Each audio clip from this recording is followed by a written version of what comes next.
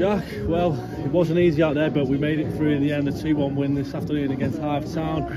Big goal from you, and like I say, we really dug in and did well today. Yeah, it was tough, to be fair. We knew what we were coming into. Obviously, there are a couple of divisions below us, but we knew it was going to make it tough.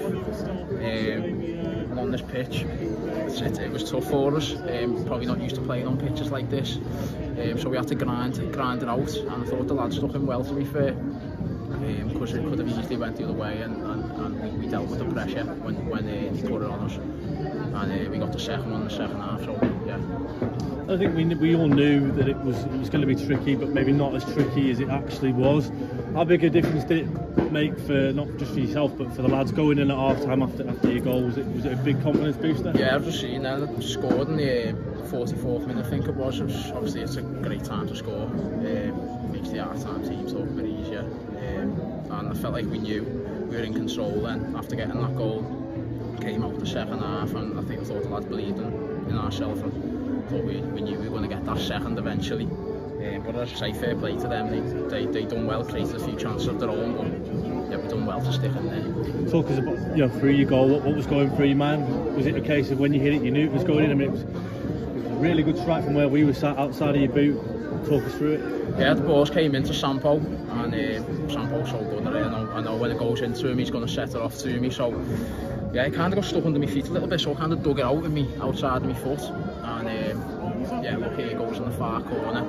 So yeah, I was pleased with it. Obviously now it's a quick turnaround. We've got to make the journey back this evening, and then maybe a bit of rest, and then back in on Tuesday to take on Gloucester at home. We're looking like we're okay for that. Yeah. Obviously it makes that journey home a bit easier. Yeah, we'll be in good spirits on the way home, and obviously we'll take it into Tuesday, and we'll go again. We'll look to get 3 points there. We're still doing really well in the league, and yeah, we're doing well, so we just got to keep it up.